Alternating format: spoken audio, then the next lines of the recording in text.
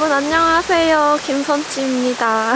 전남 곡성에 위치한 캠핑인곡성이라는 캠핑장을 다시 왔습니다. 가을에 왔었는데 제가 퇴실을 하면서 계곡 사이트를 한번 들렸었거든요. 근데 굉장히 좋아 보여가지고 여름 되기 전에 한번 들렸어요. 강희가 여름에는 캠핑을 못 해가지고 제가 오늘 여기 혼자여서 사장님이 강희 풀어놔도 된다고 하셨거든요. 그래서 지금 강희 혼자 돌아다니고 있는데 기분이 굉장히 좋아 보이네요. 너무 멀리 간다. 야! 기다려봐.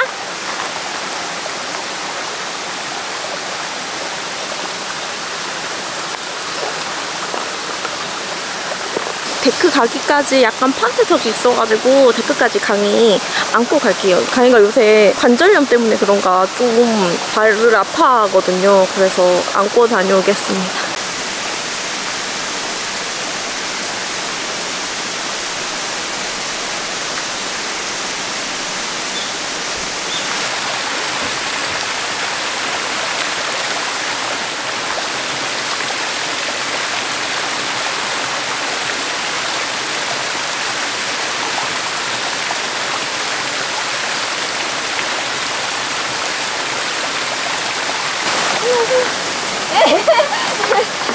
강아지 기분 좋아? 웃었어?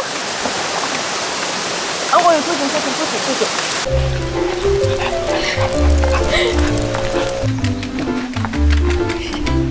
일로 앉아 일로.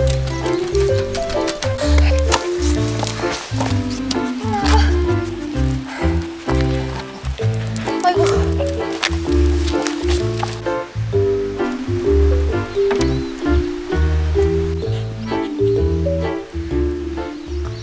여러분 올라오다가 좀 쉬고 있어요. 강일라 가고 싶어? 몸풀떼기가 이렇게 묻어버렸어 벌써? 잠깐 있어. 아이고 얼굴에 이게 뭐야, 다 묻었네 뭐가.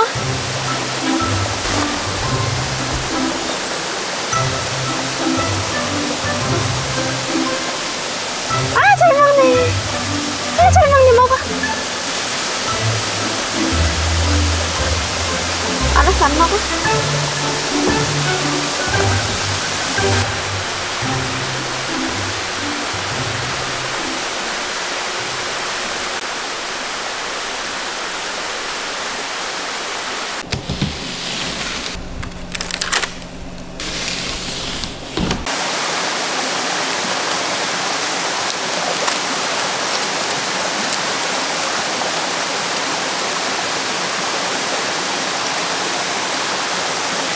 아.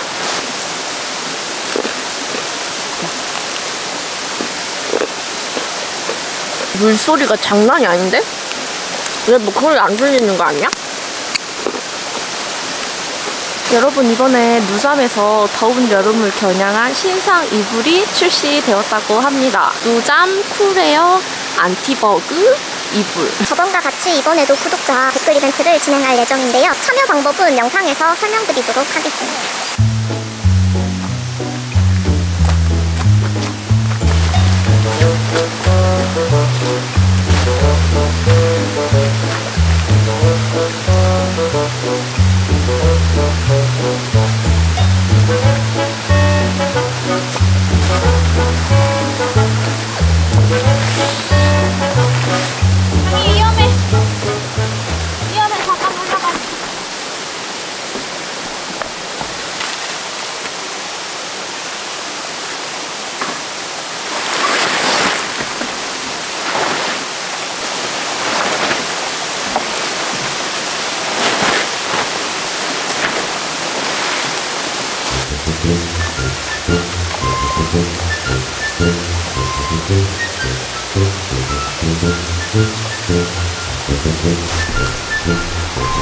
열어줘? 알았어. 아니 기다려. 열었대.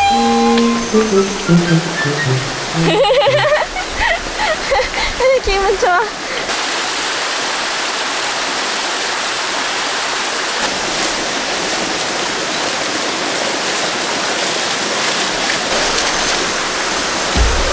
열었네. 왜 돌아나?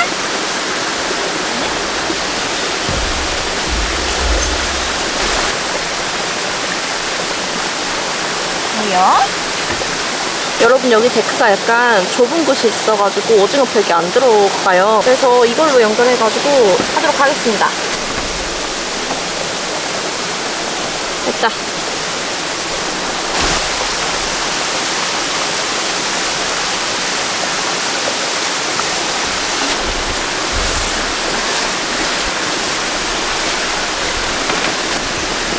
망했나?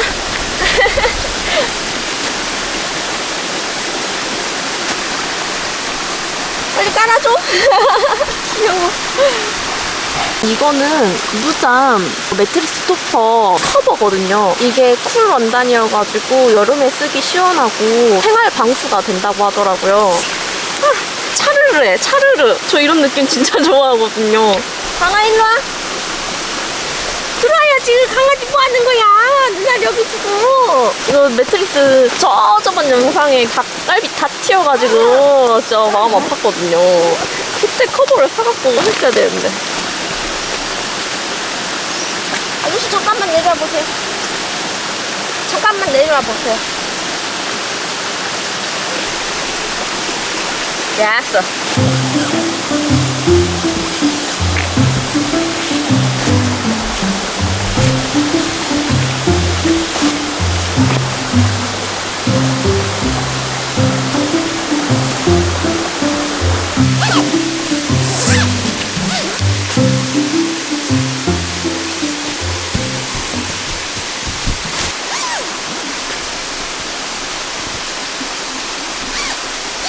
매트리스 사실 분들은 쿨커버까지 꼭 같이 사세요. 완전 부들부들하고 시원하고 진짜 좋은데?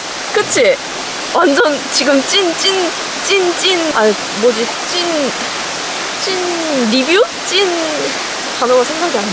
아무튼 굉장히 좋습니다.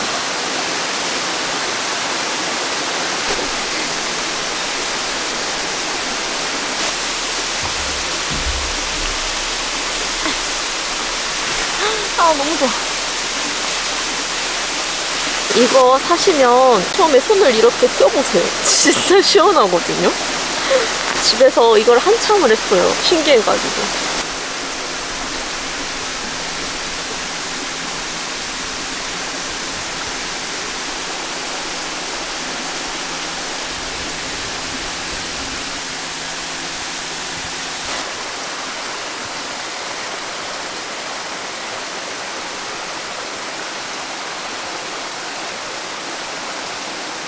잠깐 저 트렁크 닫으려고 다녀왔거든요. 근데 움직일 생각을 안 해요, 여기서. 아이 참. 근데 지금 벌써부터 벌레가 엄청 나잖아요. 모기도 있다고 하더라고요. 그래서 이 이불에 천연 벌레 기피제 성분이 함유되어 있어서 여름 캠핑할 때 벌레들, 특히 모기 기피 효과가 있다고 해요. 택이 하나 붙여져 있는데 리펠 모스키토. 이게 프랑스 국제 표준 모기 테스트 기관이래요. 여기서 안티버그 시험 검증을 완료했는데 93%의 모기 기피 효과가 있었다고 합니다.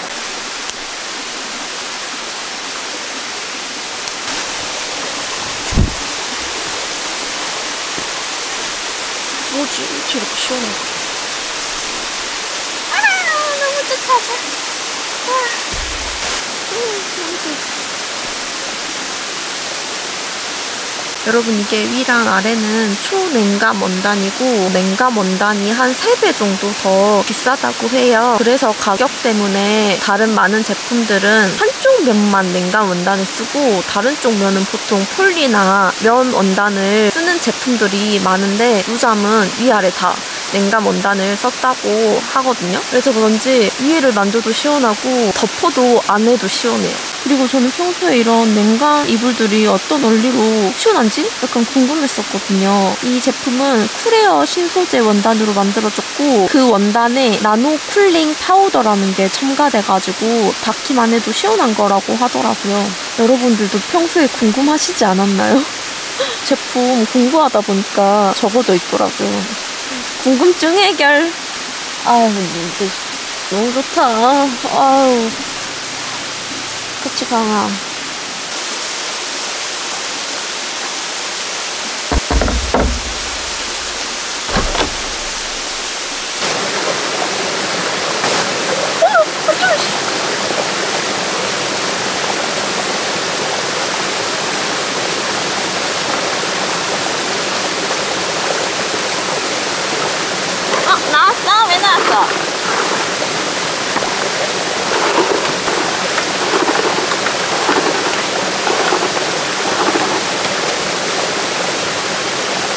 들어갔어? 어? 근데 나 또 혼자 들어갔어? 제가 저 원터치 텐트를 작년 언제 썼을까? 언제 썼지? 기억도 안 나네. 아무튼 쓴지 좀 엄청 오래돼가지고 혹시 펼쳤는데 곰팡이가 있으면 굉장히 당황스럽잖아요. 그래서 이거 데카트는 텐트도 챙겨왔었거든요. 근데 생각보다 텐트가 깨끗해가지고 이거는 안 써도 될 것 같아요, 오늘. 강이 저기서 저렇게 나 쳐다보고 있었어. 자, 들어가자. 아이고. 뭐야, 왜 이렇게 좋아해? 아이고.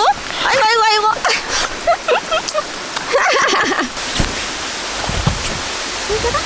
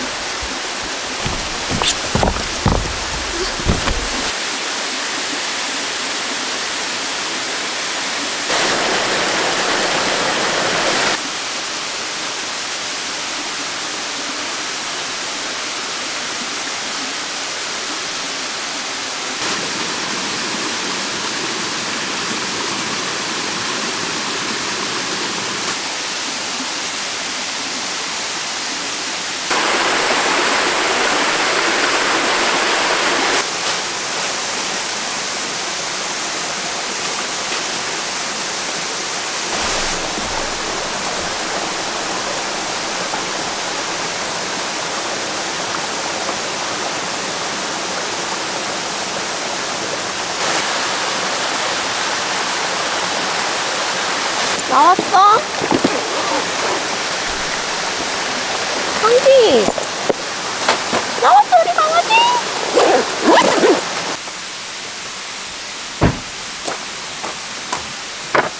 여러분, 이거 스탠리 아이스박스 친한 언니가 선물로 사줘가지고 오늘 가지고 왔어요. 지금 강이 일어났는데 보이시나요? 우리 김강이? 배고픈 것 같아가지고 지금 밥 먼저 주려고 합니다.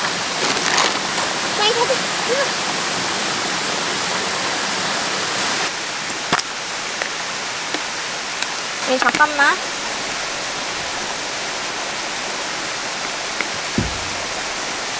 춥게. 이게 묽어서 넓은 쟁반에 이렇게 펼쳐주면 그나마 덜 묻어요.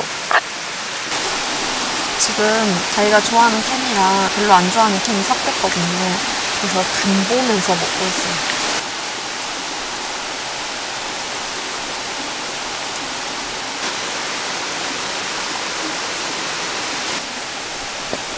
다 먹었어? 맛있게 먹었어? 이거 소금이 날아야 돼.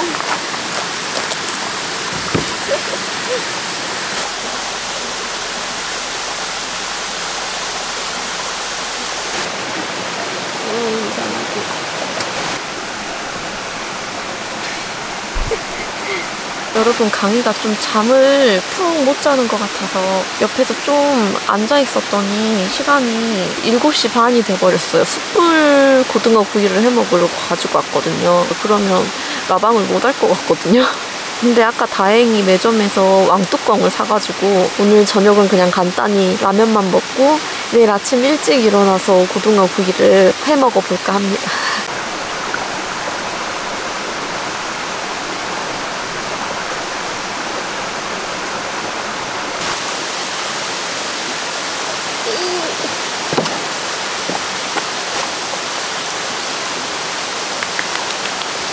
나 진짜 뜨거워.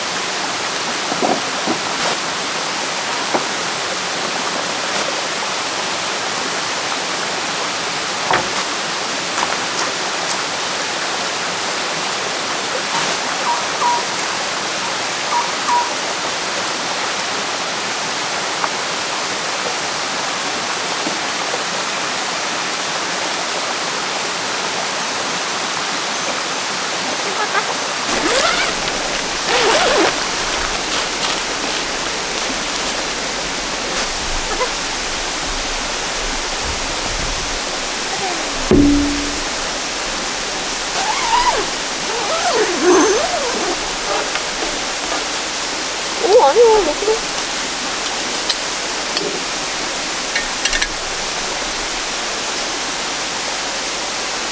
근데 제가 또 멋지게 냄비를 안 가지고 왔어요.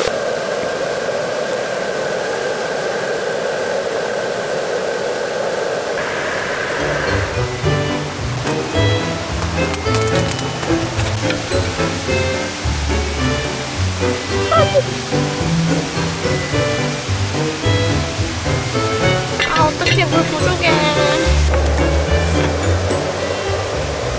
지금 물 부족해서 더 끓이고 있어요. 언니가 사준 거 가지고 올 걸 그랬어, 계량컵.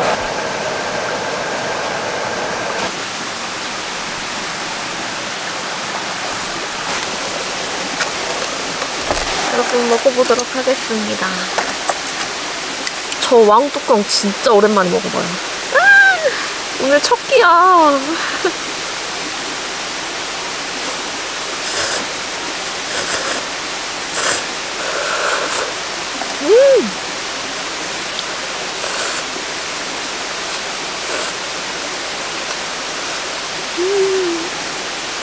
와, 뭐야, 왕뚜껑 왜 이렇게 맛있어? 진짜 계곡물놀이 하고 나서 먹는 그 라면 맛 같아요.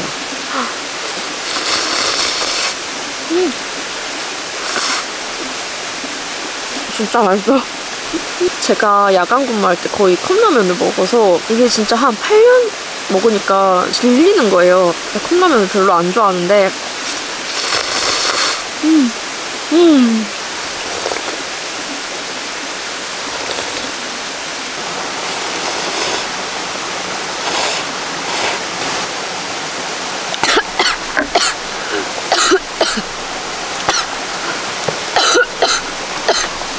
아, 누나 살에 걸렸어.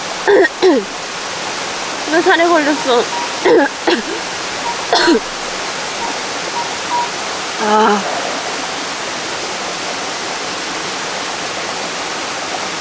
왜요? 근데 저는 이 건더기들 싫어해가지고. 강아지. 이 건더기들 싫어해서 후후 불어서 국물만 먹어요.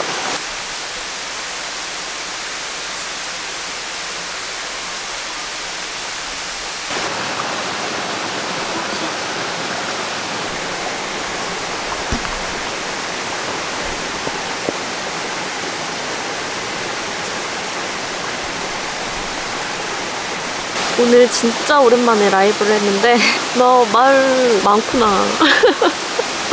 나는 말이 많은 사람이었어. 그럼 저는 이제 씻고 자보도록 하겠습니다. 그러면 내일 봬요. 안녕. 또 볼게요. 안녕히 주무세요.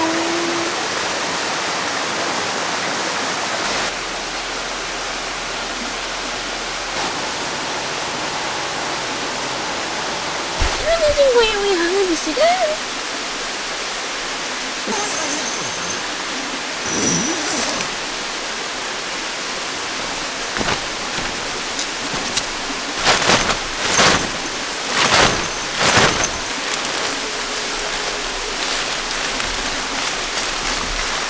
여러분, 차 위에 나무가 있었는데 여기서 이렇게 꽃이 떨어졌어요. 너무 이쁘죠?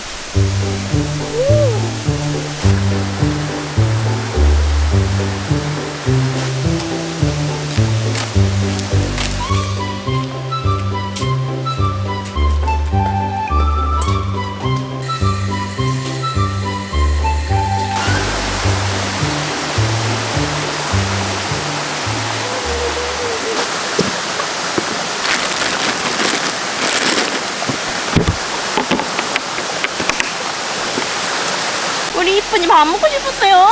응? 더 물기 있어 보이는 게 자기가 좋아하는 캔이고 이게 별로 안 좋아하는 캔이거든요.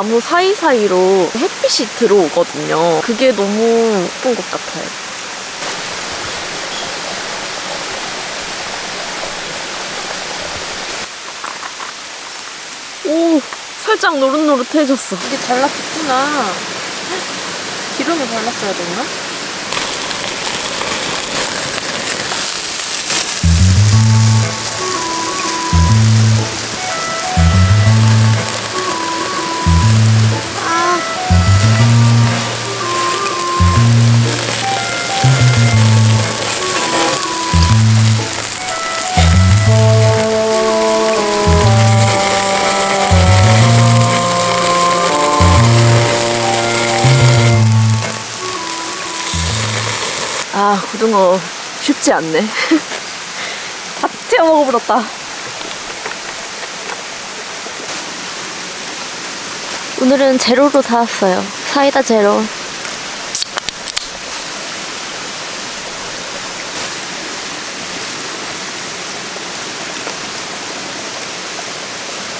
아, 촬영 버튼 또 안 누르고 먹었어.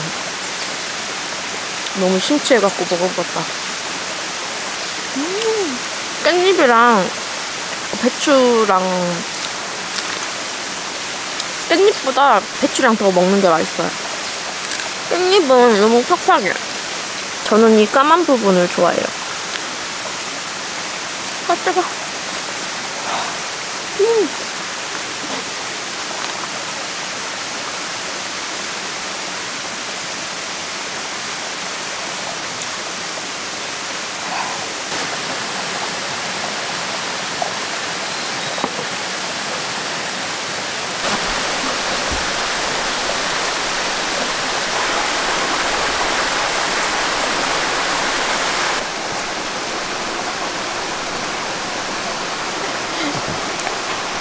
여러분, 오늘 28도가 돼가지고 별로 안 더운데 했거든요? 근데 강이 방금 산책 갔다 왔는데 그늘 아닌 곳은 진짜 더워요. 이 사이트가 그늘이 엄청 좋아서 안 더운 거였어. 밖에 진짜 더워. 아, 근데 이거 이불 진짜 시원해요. 우와! 이야, 강이도 누워라. 너무 좋지? 너무 좋다. 이게 행복이지. 그치, 강아지? 짱이지? 완전 시원하지?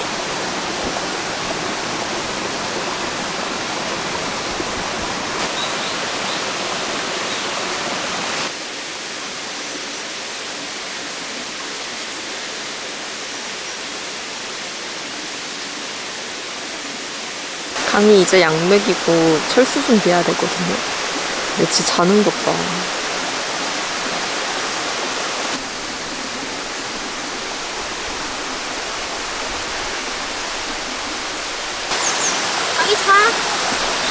갈 거야. 자고 있어.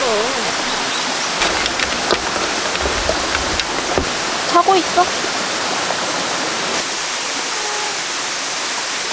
나올 거야? 어디 그래? 우리 강아지 주고 갈까봐 그래? 어?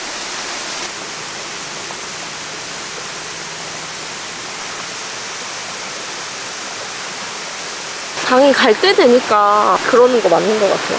누나가 우리 강이 안 데리고 간 적이 있어? 없잖아. 근데 왜 그래? 응? 우리 강아지도 맨날 같이 갔잖아. 아, 이거 대고 있으면 시원해. 그치? 집에 가기 너무 귀찮아. 그치? 이거 진짜 집에서 쓰기에도 너무 좋아요. 에어컨 틀고 이거 덮고 있으면 거기가 극락이야. 이곳이 극락.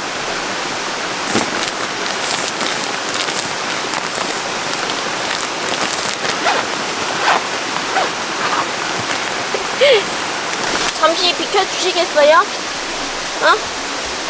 강아지씨 잠시 비켜주세요. 잠깐만 내려오세요. 잠깐만 내려와 보세요. 얼른 내려오세요. 얼른 내려와.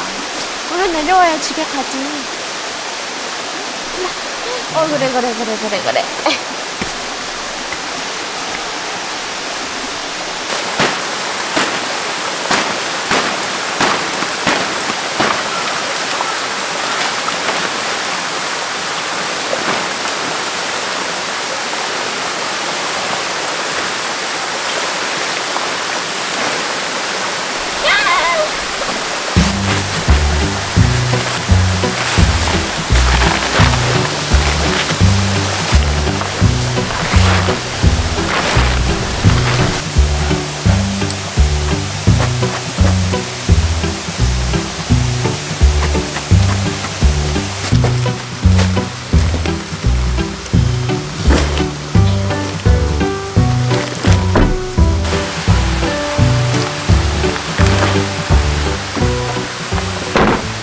여러분, 저희는 이만 돌아가 보도록 하겠습니다. 시청해주셔서 감사해요. 안녕. 강이 인사. 여기 강이 안녕. 안녕.